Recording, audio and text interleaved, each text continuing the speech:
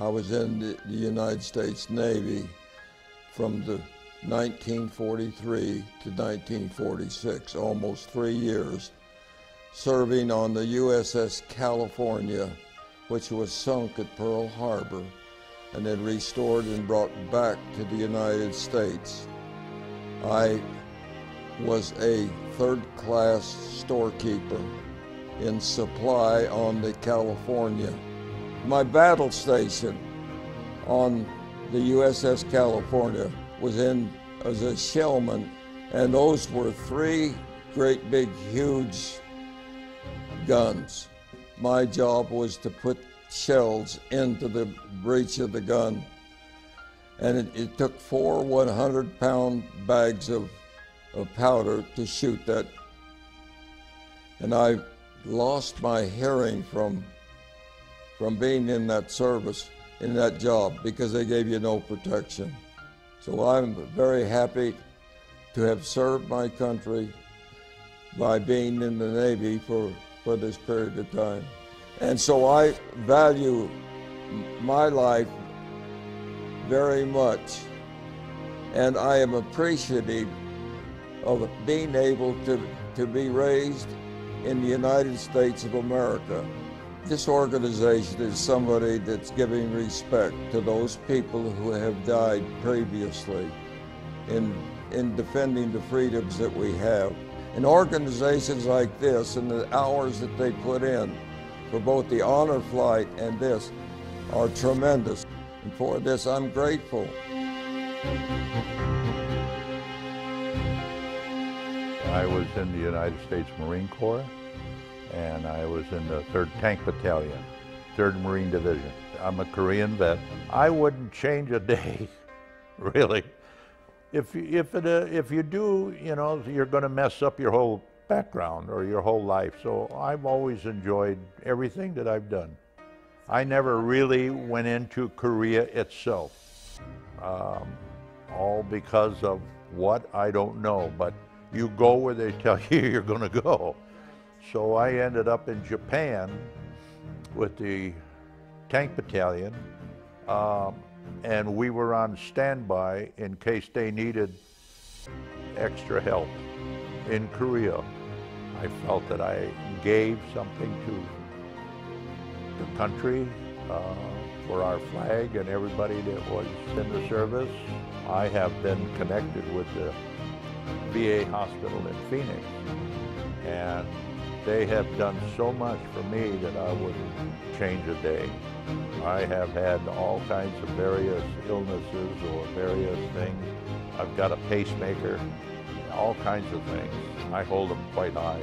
I have always felt a great deal about serving our country for what I did, and I wouldn't change a day.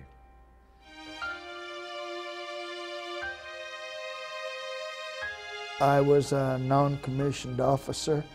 I was with 1st Cavalry Division in Vietnam, spent 19 months over there. I spent 8.5 years in the military, Army. Most of the time after the training that I had and everything, I was an instructor. My main job was to train personnel to survive, mostly in reconnaissance and hand-to-hand combat and leadership department at Fort Benning, Georgia. Recipient of 3 Purple Hearts, and 27th April 1969, had 43 men wounded and 5 dead, 5 killed, and fighting our way out of that ambush and surviving it. That would be the main thing. That's the main thing that I remember every day of my life. And the older I get, the more I appreciate things that really mean, things like my grandchildren, my great-grandchildren, life in America, and God and freedom. Freedom's pretty far up there on the top of my list.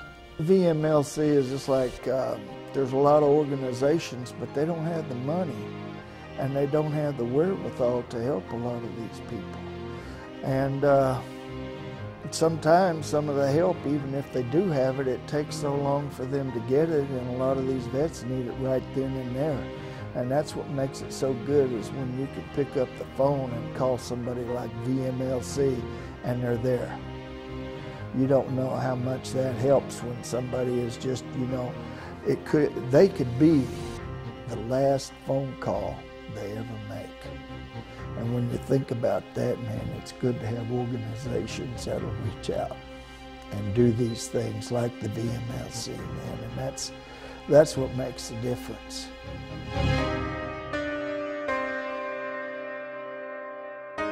I was in the Air Force, and I medically retired as a tech sergeant. My first job in the Air Force was a laboratory technician, and I deployed in 2006, where I was a blood bank technician for the mass casualties, ORs, and trauma bays.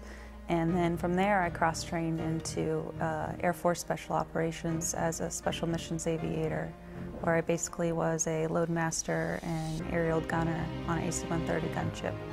Yeah, I was injured on duty in 2012. I had to do an altitude chamber training where you go up to 25,000 feet, and I basically acquired a brain injury from there without going without oxygen for too long, and it left with lingering effects, and in the end I was medically discharged. At first you're angry and upset that everything gets taken away so quickly, but you know, you go through the process and you learn that, you know, you come out of it stronger than you are, and everything's going to get better. And the end, you still have your service, you still have your memories and experience, but there's more to life than that. And I've transitioned to serve my country here in the stateside now, so I'm grateful for that. There's a lot of interesting moments in my service that I'm truly grateful for, but the most rewarding experience for me was after I was injured. I competed in the Warrior Games, and that's with ill, injured, and wounded athletes. And from there, you get to really see how people persevere through injury and really tough times. And from there, like, I learned that you never quit on life and you just never give up. And those were all amazing people to meet, and I'm glad to call them my friends today. When I was in Special Ops, we had missions where we would fly 8 to 10 hours a night, and sometimes they didn't involve just direct targets or anything like that, but it was so our ground forces could actually just sleep. They were surrounded by enemy, and they just needed rest so that they could fight out the rest of the days. And my crew was grateful to sit there and just provide that surveillance for them, or be able to radio in any time that an enemy would be coming forward. And those are memories I won't forget, that no one died on our watch. They all came out. I think it's pretty extraordinary to be honored as an Air Force veteran, and especially in my hometown of Arizona. And if we can bring awareness to veterans and the sacrifices they go through, not only overseas but at home, and if there's any way that we can help them out, I think other veterans need to get involved, and it's an organization we can all get behind.